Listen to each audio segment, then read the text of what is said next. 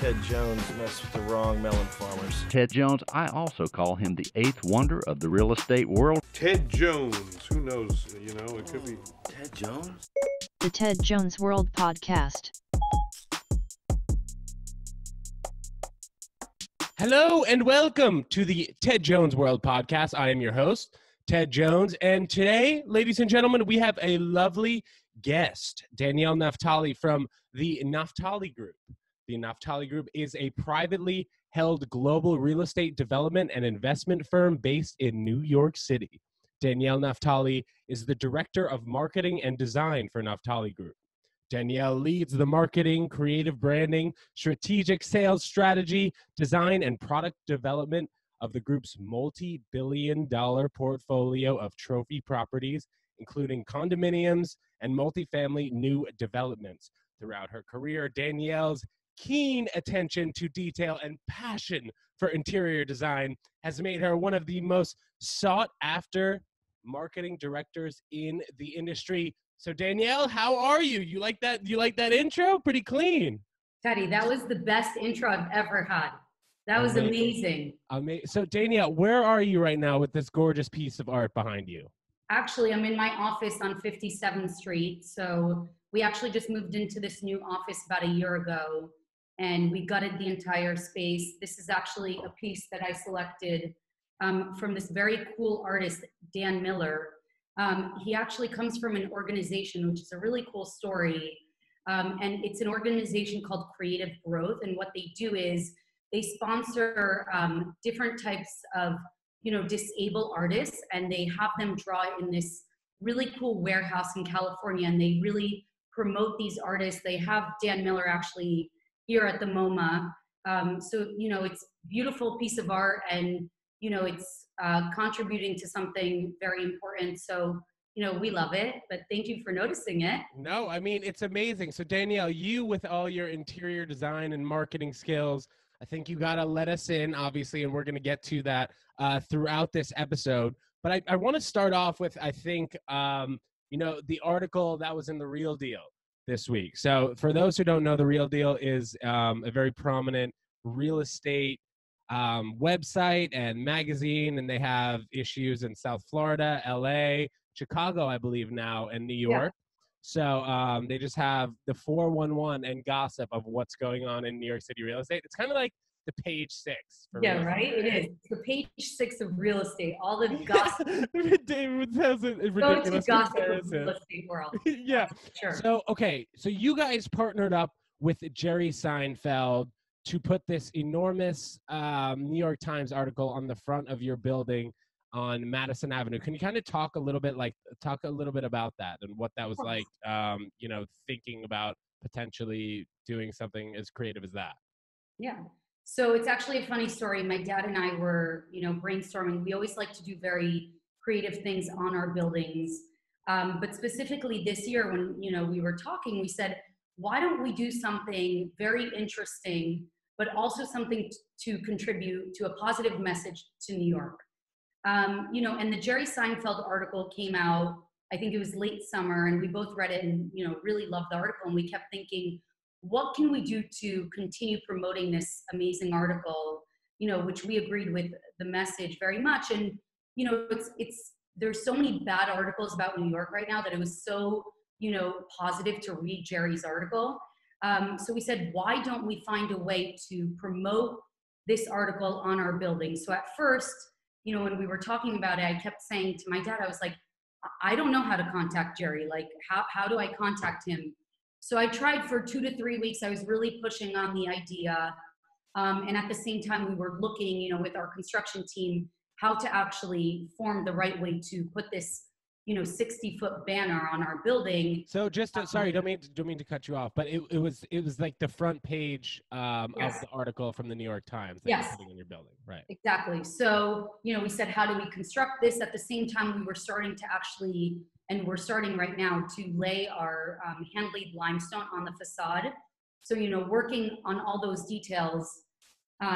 Meanwhile, doing that, I actually was able to reach Jerry's PR team, and they were super helpful and loved the idea. And Jerry was, very happy to have this huge, banner of himself, on the building to help promote New York. So, we went back for a few weeks. We were able to figure out all the logistics. It went up Friday night, and we have gotten an overwhelming amount of, positive feedback, not only from The Real Deal, also it was on Fox 5 this morning. But more important than any of that, aside from the press, what I've seen is so many people, I've walked past the site a few times these past few days, so many people are stopping to look at it. Are they They're taking putting it on- pictures too? They're taking pictures, they're putting it on social media.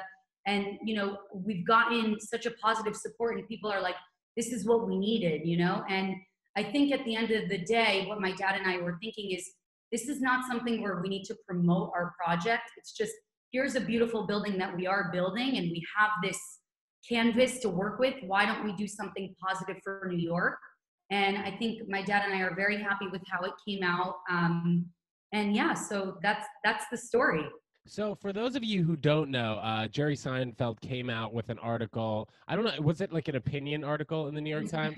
Yeah, Article. so it was a few months ago, and it was titled "So You Think New York is Dead?" And Jerry Seinfeld went through a number of things that, not true New Yorkers were quoting and being like, well, the city's not going to be back to normal. I'd much rather be in Indiana, where I can go out and in the countryside and play with my dog and spend less money. But I think people, for the most part, at least true New Yorkers, really used this particular time, like these last 8 months or so, to this was their excuse to get out of the city and move to the suburbs and become more comfortable, just because I don't know, maybe they couldn't deal with the hustle and bustle of New York. Exactly. New York is not dead, that's for sure. Okay, so where is the actual building? I know it's on Madison Avenue, but where can people walk by and take a look at this enormous front page on the side of your building? It's on 79th and Madison. It's 1 block from the park. So if any of you want to walk by, it's amazing. It's going to be up for a few months. Nice, and you definitely can't miss it. You know what was super funny when I saw the picture of Jerry Seinfeld and your dad? I was like, those dudes look... They look like they're best friends. Yeah, I think they had a full relationship before that. Have they met before? No, they have not met, but they really made it look like they were laughing at each other. It was great. Okay, so you have a number of projects that you work on all the time, but you are really focusing on a project right now called the Benson. Can you give us the location, how many apartments, what the amenities look like? Sure. Just give us the specifics. Yes. So honestly, the Benson is where the Jerry Seinfeld banner is. Oh, okay. That's 79th and Madison. 79th and Madison. It's really, just a spectacular project for us in every way. To me personally, has been a project, I have put several years into both the pre-development, the design, creative direction and branding. But I think really what is the most important and special part about this project, it's actually the first ground up new development west of Park Avenue in more than 20 years in this part of town.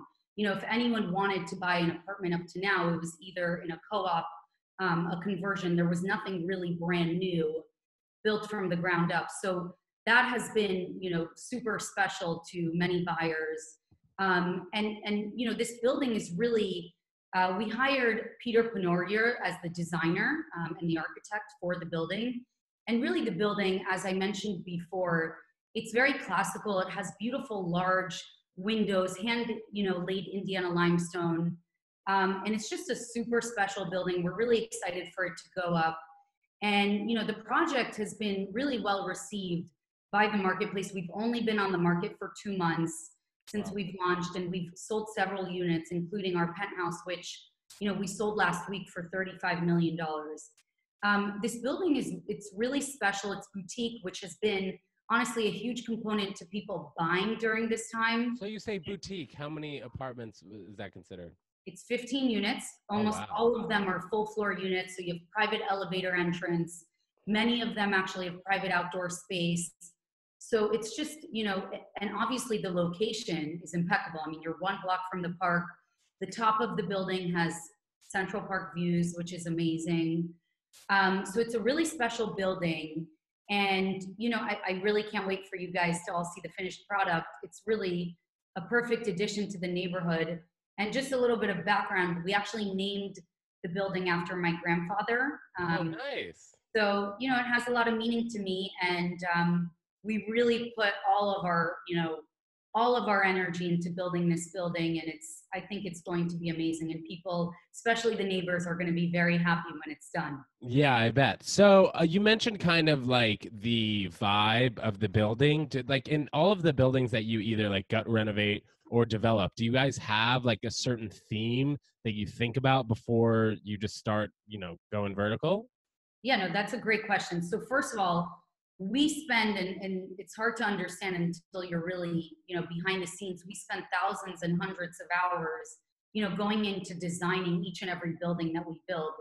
And specifically before we go into the design, we spend a lot of time with, you know, our brokers and our architects and interior design team to really think about the ambiance that we want to build for that specific marketplace and that neighborhood.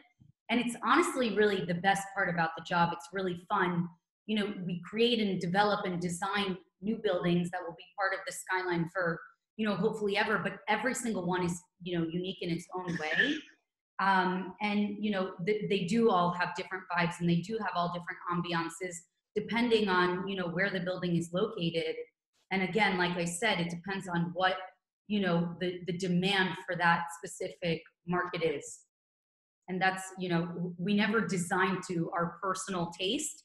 We design based on what, you know, will best fit that neighborhood and that marketplace. And that, you know, historically, that's what, you know, we have seen be successful. Do you guys have do you guys have like a finish date in mind when you think like everything will be done? Yeah, so we're actually first closing will be Q4 of 21. Obviously, it'll roll out for a few months after that, but that's where we're anticipating the first closing. So what else do you guys have in the pipeline? I know this is like a enormous project that you're working on, but I know you guys are all over the place. That's actually our smallest project that we're working on. We are working on a few really, really exciting projects right now at the moment. Two of them are close by to the Benson on the Upper East Side. And then we're working on an additional one that's very, very large, and it's going to be amazing. It's on the waterfront. That's all I can say for now. Nice. You can't say what, you can't say what borough? I cannot say. You know what? I'm going to go out on a whim. You haven't even told me, and like maybe you'd get mad at me if I was spilling the beans, but like I'm thinking if it's on the waterfront, I know you guys do some work in Brooklyn. We'll see. I'd say that would be like that'd be like a blowout. Huh? But I will tell you, you know, that we're really, really busy as a company right now working on the pre-development of all these projects. Mm-hmm. It's in a good way, a little bit of luck and a little bit of, you know, the team's effort here at Naftali Group of really timing the real estate market in the right way. The Benson is a unique project that, you know, in this market we are seeing is selling. But I think it's the right move that we're in this time on all those other projects working on the pre-development and design versus going out to selling them right now. So do you work directly with your father like every day? And how is it working in a family business like this enormous? So, you know, working in the family business is, to me, it depends on the person. I really feel like the luckiest person being able to work in a family business.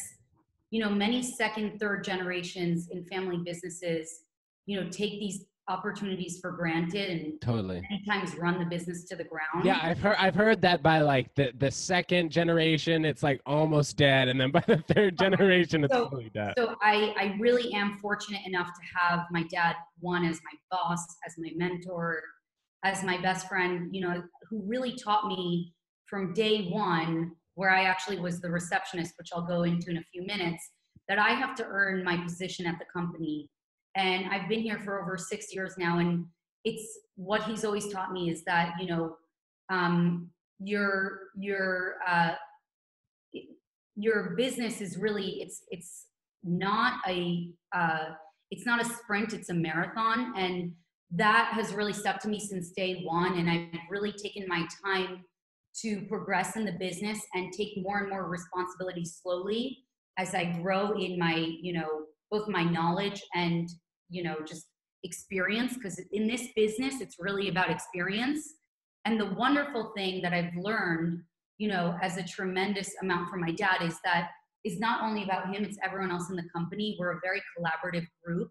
And I have to say, I've learned so much from everyone else in the business. And, the thing that I really love most about working with my dad is that we both really share a passion, both for this business, real estate, and for design. And I think that that is something that I will always cherish, having, his mentorship right now and teaching me everything, because he really does have the patience to teach me. But yeah, I feel really fortunate to work in the business, and I know that I'm fortunate to have this, platform to work with. It's just it's up to me now what I do with that platform. And I think that's all up to me. And, working really hard is so important in a family business in every way. How many people work at Naftali Group, like in the office?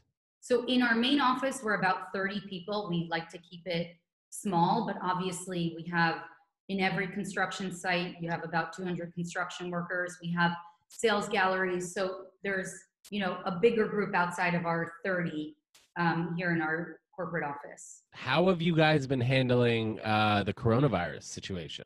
So, in the first few months, just like every other company, we were working from home. And then in June, when construction sites were able to reopen, that we reopened those construction sites. But up to now, we're only 25%, at capacity. And, every other day we're in different group A, group B.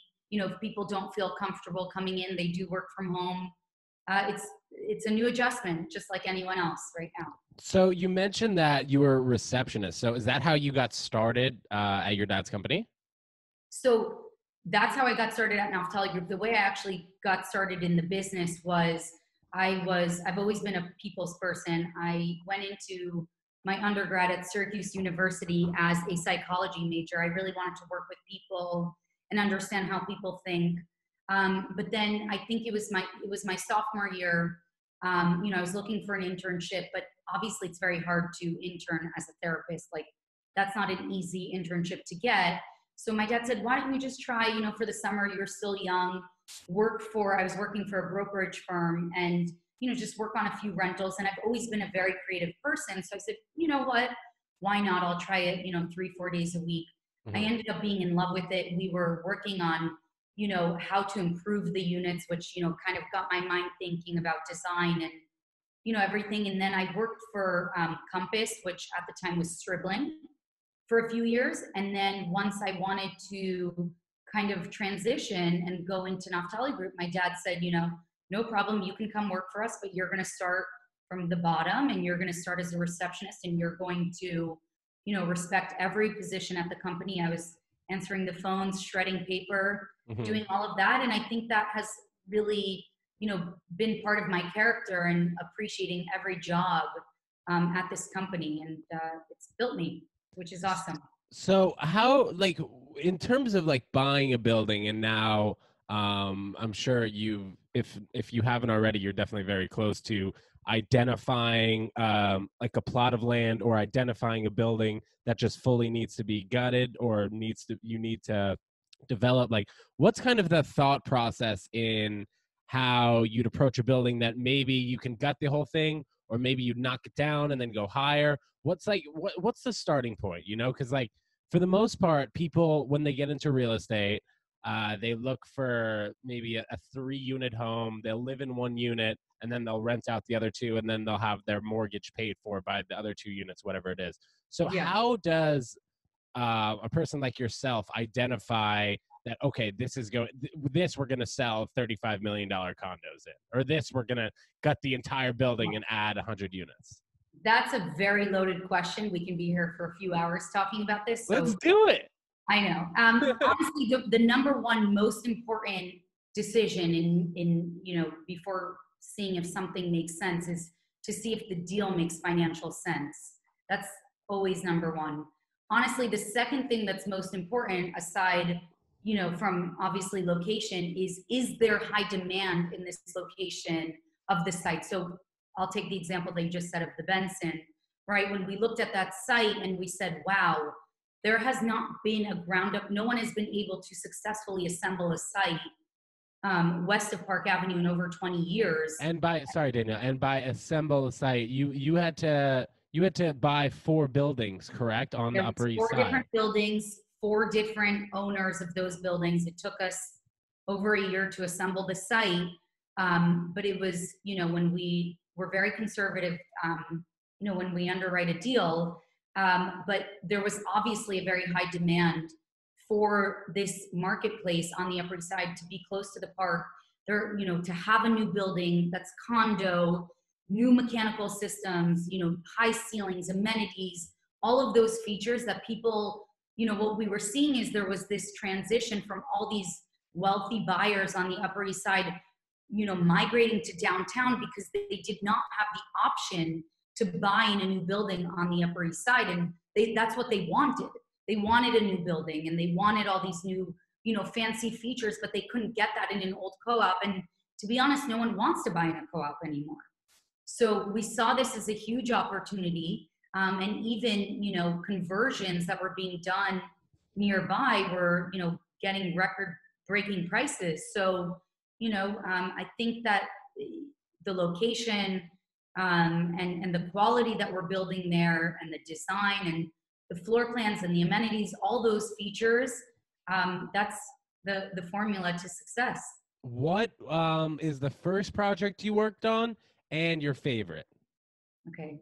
That's like saying, what's your favorite child or who's your favorite child? Well, I'm sure that I only have one. I only have one. Child is usually the favorite, right, Danielle? Right. We both know that. I mean, Henry, my French bulldog, is definitely my favorite.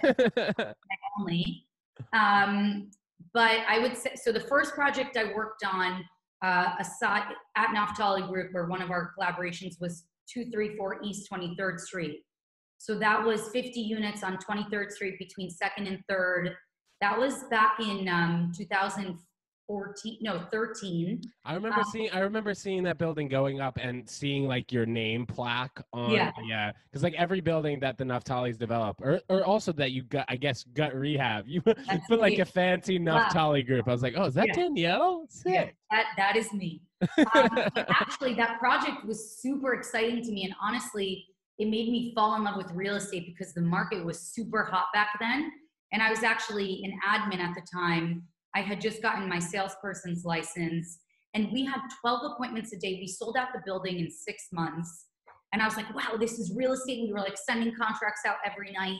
It was like crazy. And that was super fun to me. So that was my first real project, being involved at Naftali Group, which was great.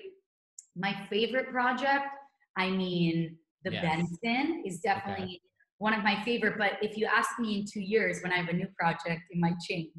Right. Well, what about in the past 6 years? One of your favorites. You don't have to pick a favorite child. Honestly, the Benson. I think it is, like I said, it is a rare opportunity, and I think that it is really going to be treasured by the entire neighborhood. I think the architecture and the design and just everything about it is just amazing. And I worked for more than 12 months just on the branding and my grandpa's name and all of that, so it's super special to me. So that's my favorite. So how did just quickly, I guess, how did your father get into the industry? I know your dad is like not originally from the United States. Yeah, that's also a really long story, but I'll make it short. Actually, he was born in Israel just like I was. He served in the Israeli army and IDF. Yes, all the way. And after he served in the IDF, he actually went to USC in California. At the time, he was much older than when we were going to college, and he wasn't in a frat or anything like that. He was I was literally just gonna ask. I was like, was a frat bro or what? No, his mom was a single mom at the time. She put in a lot of her money at the time to let him go to school there, and he wasn't going to fool around. So when he got there, he was studying at USC. He didn't know a word of English, which is super, inspiring, obviously. But he got on a motorcycle, which he loved doing at the time. He got a crazy ticket that he had no idea how he was going to pay for. So he looked for any job at the time. He was able to actually get a job as a property manager. I think it was in downtown LA. And was it pretty tough back then too? Yes, very tough. So his boss at the time, and he tells the story way better than me, you know, as he was working in property management, said, help us, you know, acquire a site. And he said, I don't know how to do this. Like, you know, it's way harder. It was way harder back then than it is now with, you know, everything. Because we have computers now, we right? have everything, right? He was like, how do I do this? How do I do this? But he's honestly the smartest person I've ever met. He found a building. He presented it to his boss and a few guys, and they were like, all right, we'll buy it. And he was like, okay, real estate is amazing. Like, this is so cool. So, you know, he ended up going back to Israel. He got involved in real estate, and that's, you know, that's the short story. So Danielle, like your day-to-day schedule, how does that look for you? Like a Monday through Friday. I know you get to the office early and you stay late. As you are showing us right now, Danielle is still in the office. What time is it? It's late. You got to go home, girl. My day-to-day, honestly, it really varies because as the real estate cycle and as we develop our projects, it's always changing, right? Like every project is in a different phase. So every project I'm working on something else. Sometimes we're in pre-development. Sometimes we're, you know, working on the construction of launching a sales gallery, or we're already launched.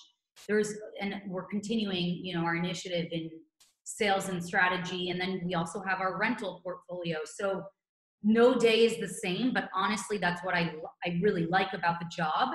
And I think, you know, one of the things that is really, and what I love about real estate is we are constantly problem solving no matter what it is. And it's a lot of hard work and takes a lot of brain power from multiple people. This is not a job that you can figure out on your own. It's a collaborative effort, but it's solving problems every day, regardless of what we're doing.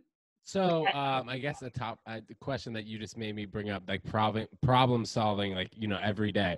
One thought that I've had, I mean, when I've seen, you know, enormous buildings being built, I've seen like cranes going up, you know, like 50, 70 stories, whatever. What's the most dramatic thing that's happened on one of your buildings that like you thought that the deal was going to be over?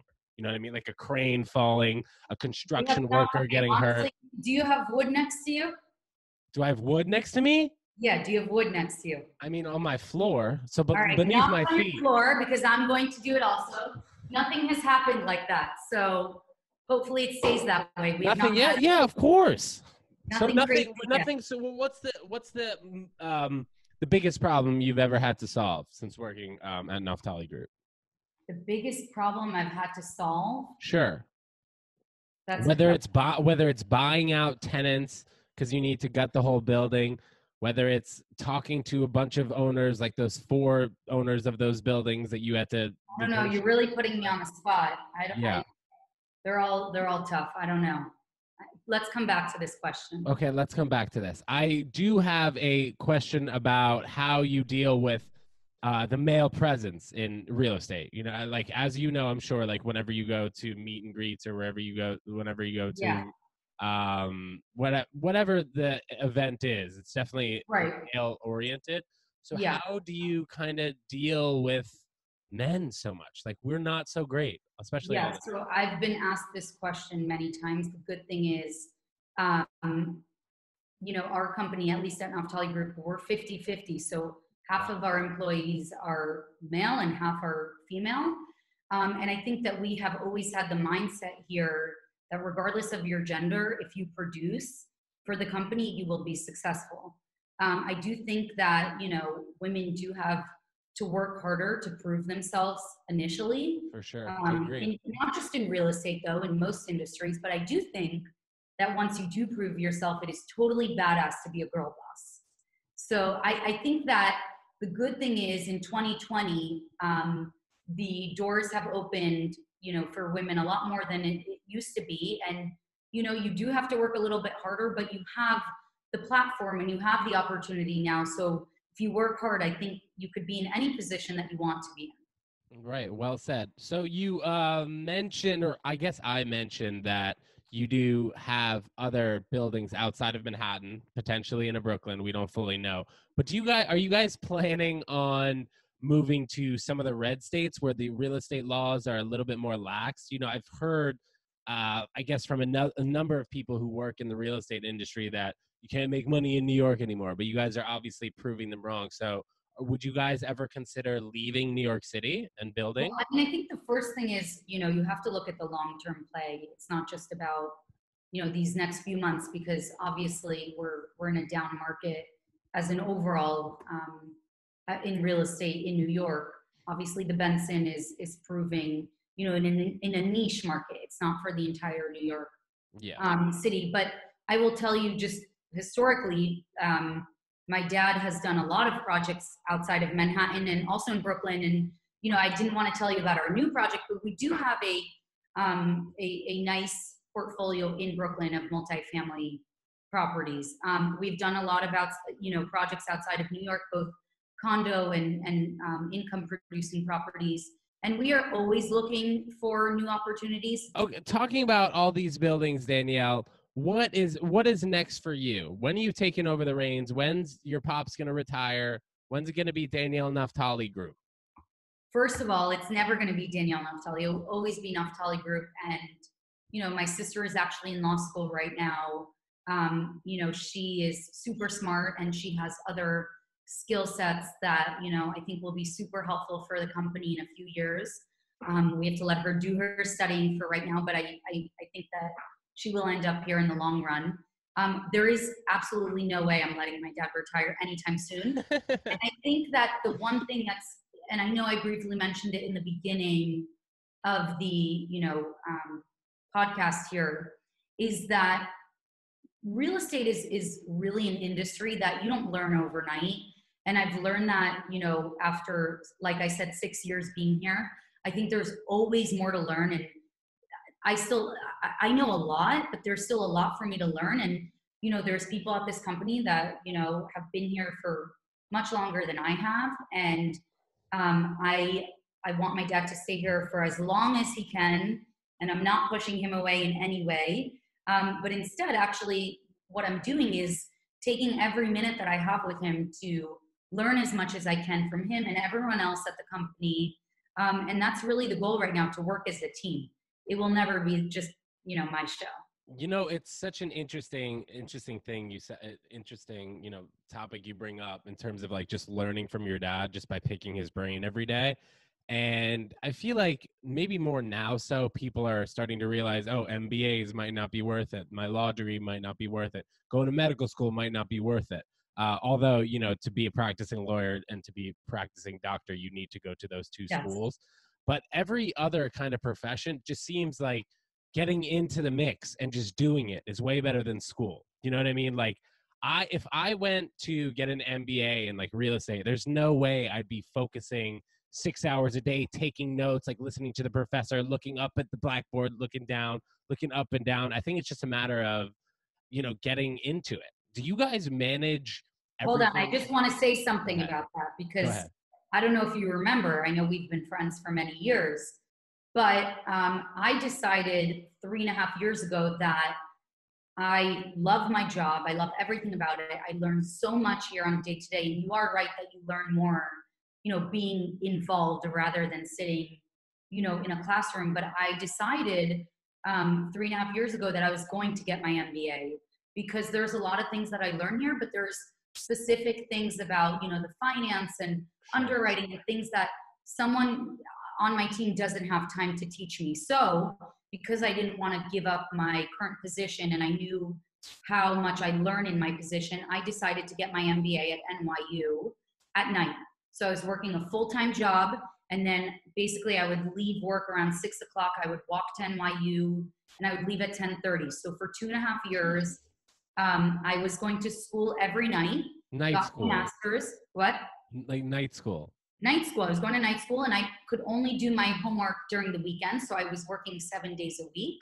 I graduated in May, but I will tell you that, I think that many people, like you're saying, in the family business say, you know what, I'm already in the business. Like, what am I going to school for? But I learned a lot going to NYU, and I met a lot of good people. And what was super, informational, at least to me, was I learned from a lot of other people that were in other big companies. And I could come back here and say, oh, listen, this company is doing it this way. Why don't we try it? And I was able to bring, new ideas to the company instead of just being in this box.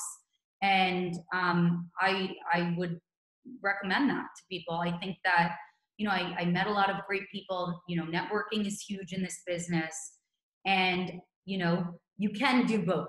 I didn't have a life, but I was able to do it. And, I did it before I was married or with kids or anything like that. Which you're neither, correct? Exactly. Right. Exactly. So like that's like who knew you were working that hard? Well, now everybody listening and watching does. Yeah. Yeah. So Exactly. okay, so what I was about to ask before, which I'm sure is a question that a ton of people would have, just living in an apartment. Do you guys do all of your management in-house, or do you hire another company to hire the superintendents to do the cleaning and all of that? So property management, we do not have in-house because our multifamily portfolio is quite small. And in order to bring property management in-house. How small is quite small, Daniel? No, only 300 units. Okay. That's not that big. That's a lot of units, but go ahead. So it is relatively small to make financial sense in terms of bringing property management in-house. But one of my secret projects that I can't tell you about is going to bring our rental portfolio much larger than it currently is. And probably at that time, we would bring it in-house. Now, when you're saying this is a secret, are you analyzing a deal that could potentially add on a number of units to your portfolio? We are already designing this project that I'm talking about. Now, I have a question. People, when they move out of Manhattan and they want to stay in New York City, I suppose, will move to, I don't know, a Sunnyside, Queens, maybe a Williamsburg, Brooklyn, Bushwick, Brooklyn. Would you guys, as yourselves, ever consider building in like a Jersey City? I feel like people are always considering they want to go. Which way is Brooklyn? Is Brooklyn west or east?